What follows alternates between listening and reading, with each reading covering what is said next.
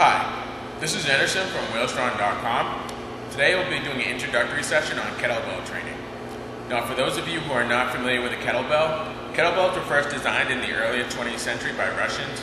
Russians used kettlebells to train the military and also in strongman competitions. Kettlebells became so popular that in the 1960s and 70s, Russians used kettlebells to kettlebell competitions. Nowadays, kettlebells are world-renowned. They're extremely popular. Kettlebells are used in CrossFit competitions, strongman competitions, and of course, kettlebell competitions. They help you to work on your strength and endurance. Now today I have two popular style kettlebells. This is called a GoFit kettlebell. This particular style you'll find at most fitness centers. This style kettlebell is made out of metal.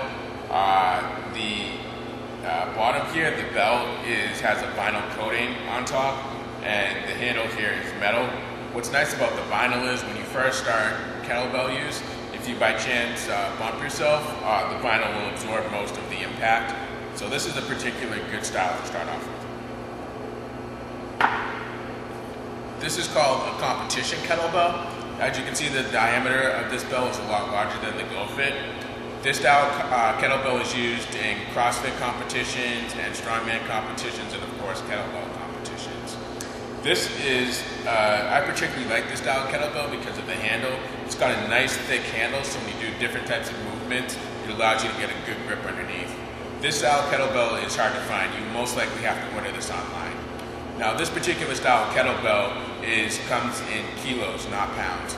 So this is 10 kilos, which is roughly around 22 pounds. Now the weight on these, this is the smallest size weight you can get.